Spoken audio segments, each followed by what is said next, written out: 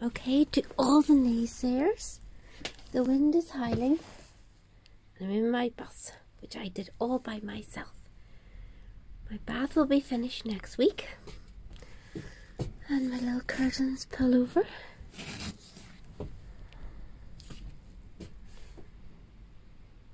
I love my flowers, and my candles, and my bed that pulls out into two beds. My little kitchen, my oven,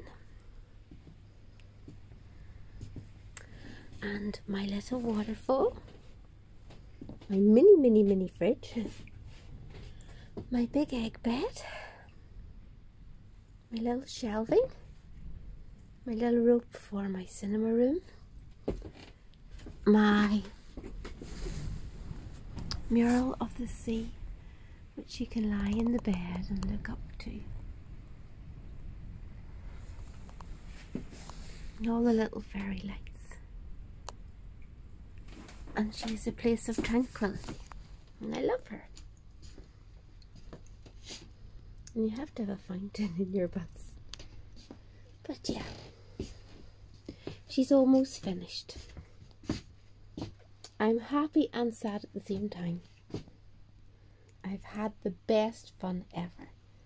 My banqueting table is all organised. All I have to do is make the slide up and down from the roof garden and plumb the pièce de résistance, and I'm good to go.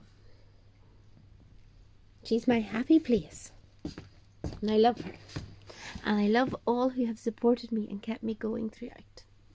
Thank you.